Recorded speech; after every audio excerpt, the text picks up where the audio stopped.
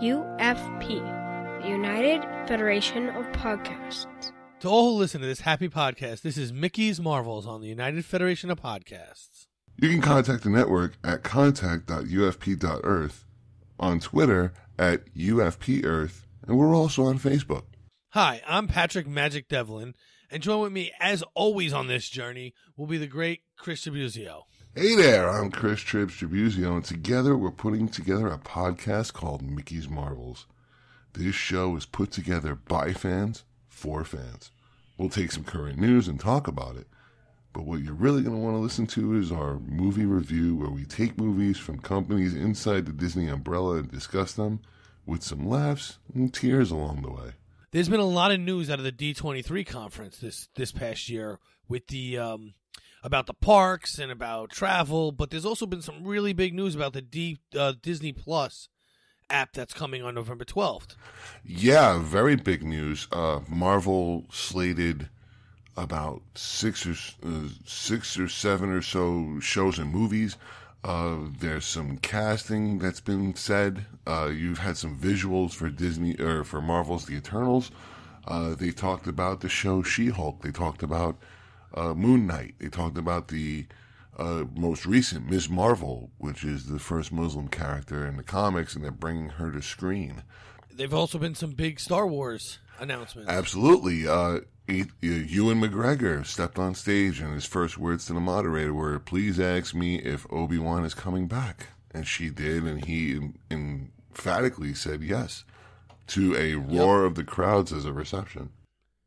Yep, and we have the on the 12th they're going to be releasing the Mandalorian.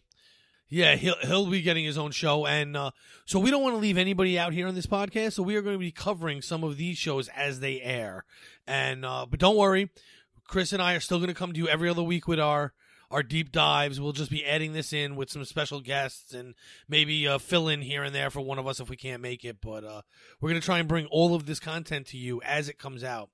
Absolutely, I'm looking forward to the Kenobi series. As we talked about, or as we'll talk about, there are some series that really shouldn't have been made or shouldn't have been thought about because Disney thought that one series or one show, one movie was going to expand on this whole character universe. But the Kenobi series is something that's always been the mystery, and I think that's what the fans want, is the characters that have a mystery to them, and they make a story out of it. Yeah, I agree. And I think that maybe this isn't the most popular opinion, but I think Disney's the right company to do it. I think they do a good job of not screwing up whatever their canon is at the time when they do these kinds of stories. Like we saw with Spider-Man. Yeah, like we saw with Spider-Man.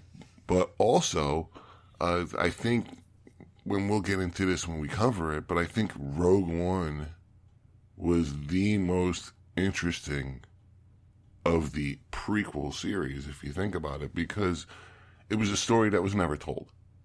And, those that put it together actually did a really good job and actually tied in the story of how the plans of the Death Star got to the rebels. And it was a very well done story. It's one of the ones I truly enjoy. To me, and I'm pretty much going on a ramble here, but to me, Solo was more of a buddy cop movie. I didn't really need to know how Solo became Solo, but it was more of a buddy cop movie all the same. But when they started with the Solo and they says, "Oh, we're going to branch off into Lando, we're going to branch off," I really didn't need to know about some of these characters, which is why I'm more interested in Kenobi, because he was the more mysterious out of the characters of the Star Wars universe. I would agree.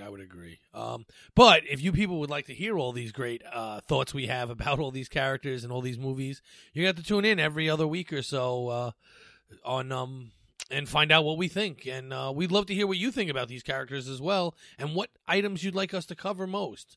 So won't you join us? Because who wouldn't want to be a kid? Again.